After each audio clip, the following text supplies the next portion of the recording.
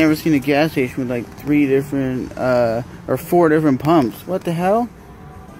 I don't get it, because you have these two, which I guess would be for E85 in diesel, and this is for unleaded 88. I don't know what unleaded 88 is. I know what regular unleaded plus and premium is, but what's 88?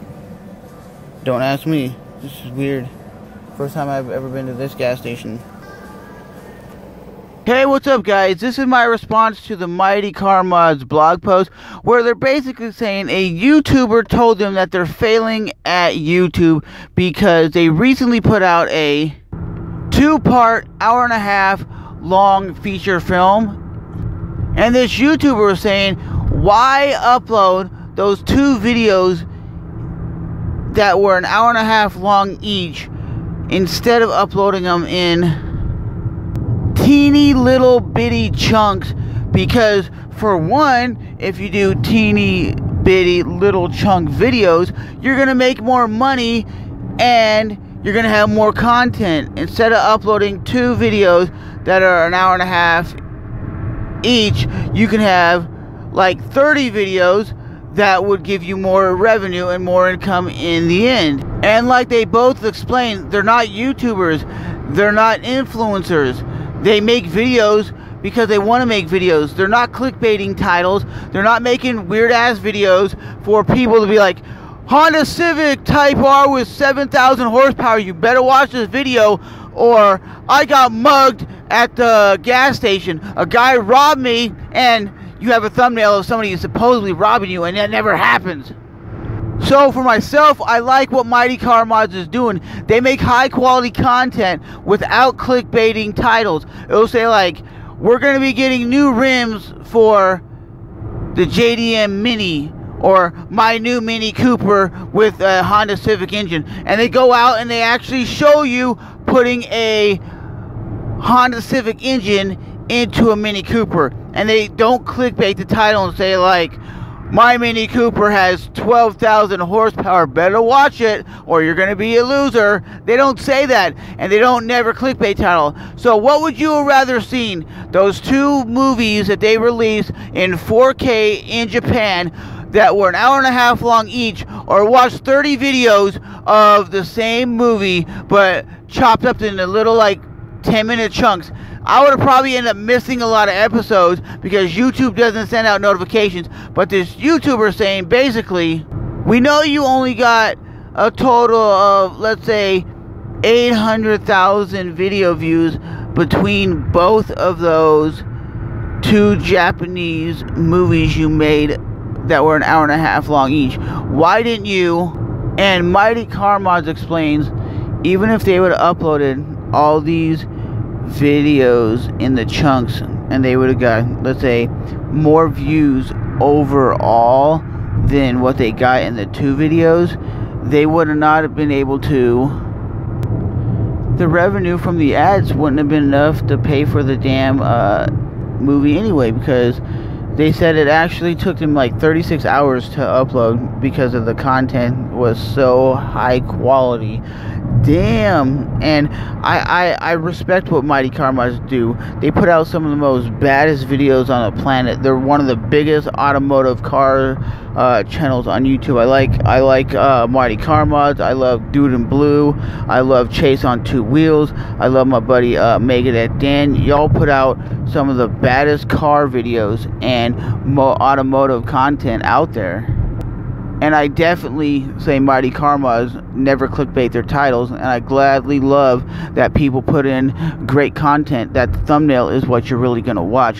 Why would you go and say, I just got robbed at the gas station, you better watch it, and then there's no you getting robbed at the gas station, I better watch it. You're only doing that because you could clickbait the title, and you think, wow, was that wood in the middle of the road? Whoa. But honestly, I definitely love the fact that they don't clickbait their titles. I'm glad that all the channels that I named don't clickbait their titles. That Dude in Blue, Mighty Car Mods, Megadeth Dan, the list goes on and on. Chase on 2 Wheels. These dudes put out great content, and I'm going to continuously watch their content. Why? Because the motherfuckers put out good content.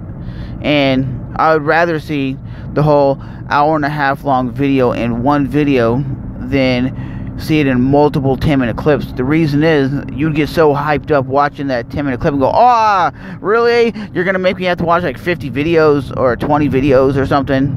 You know, they could have done like a couple 30-minute videos, but they didn't. They did what they did because it was a feature-length film. Instead of uploading it in one like 3.5-hour long video, which a lot of people might not want to watch that long, but an hour and a half, people would sit back and watch it as a movie. That was just a genius idea. I respect them for putting out the highest quality they did. That little movie documentary type of thing, it was sick. It was awesome. It was great.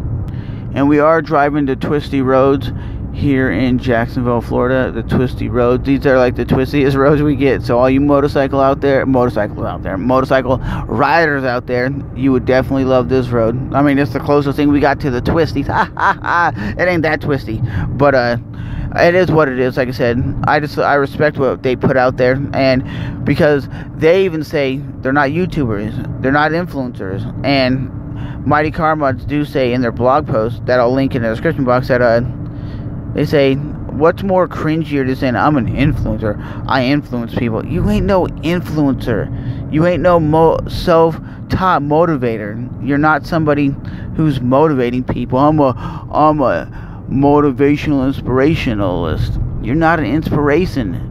Just because you got like 100,000 video subscribers on your YouTube channel doesn't make you some influencer or make you some inspirational person. Just because you're getting video views is you're fucking lucky. Not everybody has the ability to even reach 100 views. So we are about to pull up to the gas station where it's $1.93, son. But Mighty Car Mods, at the end of the day, just keep doing what you guys are doing.